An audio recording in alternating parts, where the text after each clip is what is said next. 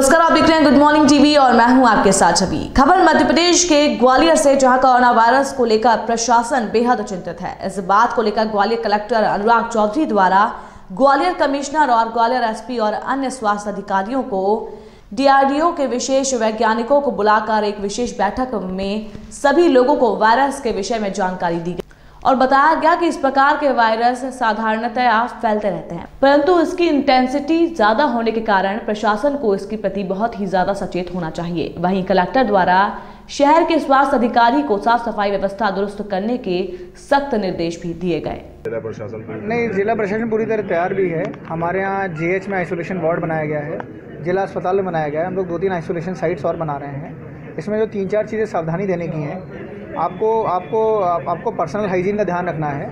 आप लोग वैसे भी, ये तो नॉर्मल एक सर्कमस्टेंस में आप हाथ को प्रॉपरली धोएं, हाथ मिलाने की बहुत ज़रूरत नहीं है। जो कोई आदमी सर्दी जुकाम से पीड़ित है तो तुरंत अपनी जांच करा ले।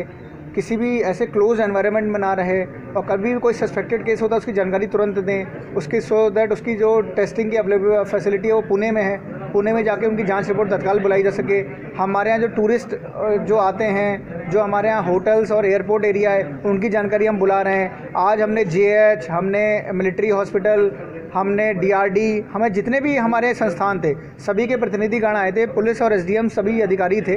उद्देश्य यही था कि इसके लिए अपने ग्वालियर में ऐसा कोई प्रकरण नहीं है, लेकिन हम लोग एक पूर्व तैयारी हम लोग कर रहे हैं और पूर्व और अच्छी तैयारी होगी। पूरी टीम अच्छी तरह से तैयार है और ग्वालियर के लोगों को इसमें पूरी टीम एक प्रिपेयर्ड है। और सभी लोगों का हमारा यही आग्रह है कि आप लोग अपना पर्सनल हाइजीन और कम्युनिटी हाइजीन आप लोग मेंटेन करें और इस प्रकार के किसी भी कोई अगर परिस्थिति होती है तो उससे निपटने के लिए जिला प्रशासन पूरी तरह से तैयार है। के लिए आपने अलग से हमने ये बोला है कि कहीं हर जगह हाइजीन मेंटेन किया जाए।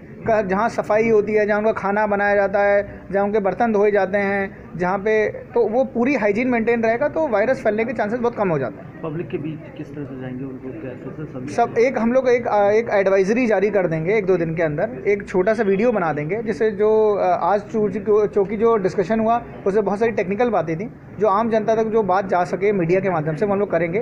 और उसमें मीडिया का बहुत ही सकारात्मक रोल रहा है कि इसमें ग्वालियर में एक बहुत अच्छा इन्होंने माहौल बनाया है। एक हाइजीन को लेकर अपना और काम करने की जरूरत है। जैसे कि होली का त्यौहार भी आ रहा है। हाँ, होली का त्यौहार है। अब लोगों के मतलब आप एंजॉय करें, लेकिन आप कोशिश करें कि जो आपका टच होता है वो बहुत ज़्यादा ना हो, पब्लिकली ना हो, बहुत ज़्यादा लोगों से गले।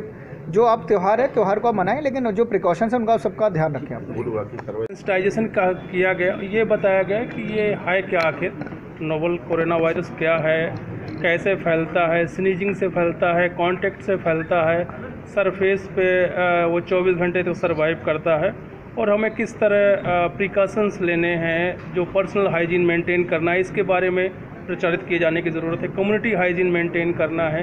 फिर जितने भी आउटर में जो नर्सिंग कॉलेजेज हैं वहाँ स्पेस है, आइसोलेशन वार्ड अगर बनाना होगा, तो इन सब बातों पे चर्चा हुई और सब ने कमिटमेंट दिया। चाहे अपना डिस्ट्रिक्ट हॉस्पिटल है, गजराजा मेडिकल कॉलेज है, या अपना मिलिट्री के हॉस्पिटल है, या जहाँ से लोग जहाँ पे लैंड कर रहे हैं, एयरपोर्ट पे लोग आ रहे हैं बाहर से, या फिर रेलवे स्टेशन पे आ रहे हैं, या जहाँ इंपोर्ट होता है, या जो ट्रैवल एजेंसीज इन्वॉल्व, उन्हें पता है कहाँ से टूरिस्ट आ रहा है, कहाँ से आने वाला है, या जो चैम्बर ऑफ कॉमर्स के लोग हैं, सभी लोगों को एक प्लेटफॉर्म पे ला करके आज ये मीटिंग की गई, जिसको जिला कलेक्टर ने बहुत अच्छी तरह कंडक्ट किया और सभी लोगों ने इस बात को समझा और कहा कि अभी पब्लिक को अवेयर करने की, सेंसिटाइज करने की ज़रूरत है। अभी कोई पैनिक होने की ज़रूरत नहीं है और पर्सनल हाइजीन लोग ज़्यादा से ज़्यादा मेंटेन करें, इसके बारे में लोगों को बताया जाए। स्कूल के जो सिस्टम है, स्कूल एजुकेशन का, हायर एजुकेशन का, जो एग्ज़ाम्स चल रहे हैं, बच्चों को बताने की ज़रूरत है।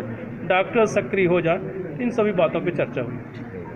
इस खबर में फिलहाल इतना ही, लेकिन खबरों का सिलसिला लगातार जारी है। बने रहिए गुड मॉर्निंग टीवी के साथ। नमस्कार। Good morning TV Madhya Pradesh, Chhattisgarh, Uttar Pradesh में दैनिक समाचार पत्र गुड मॉर्निंग का ऑफिशियल चैनल है। खबरों में बने रहने के लिए YouTube में सब्सक्राइब करिए गुड मॉर्निंग टीवी को और ताजा खबरों और स्पेशल रिपोर्ट सबसे पहले जानने के लिए बेल आइकॉन को दबाइए।